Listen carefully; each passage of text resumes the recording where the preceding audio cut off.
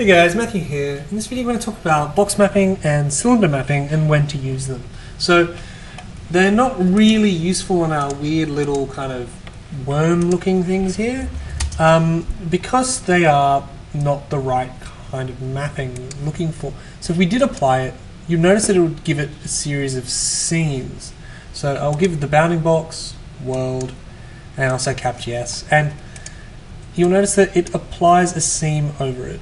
So in this instance, it would be nice to be able to unwrap this text, this object, but it's just quicker and easier to apply spherical mapping, which is probably not the greatest way to do it, but it's fairly easy and will render quite quick results. So when do you use a box or cylinder mapping? Surprisingly, you use it when you're rendering either something that is effectively a rectangular prism, or you got it, a cylinder.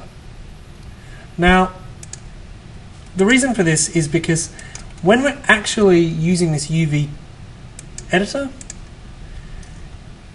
it's showing us the net of the objects. So you'll notice that this has got 1, 2, 3, 4 faces, and then a triangular one at the top, and probably 2. So these are the bottoms, and then these are the edges of that object. So it's unrolling the net on the texture. So it's really only useful when we have a box. If we did apply the box mapping to our thing, so let's reapply that to here and say bounding box, world, yes, and then we use the UV editor tool to draw it, you'll notice that we get this kind of absolute and utter cluster of things that we have no idea how to traverse.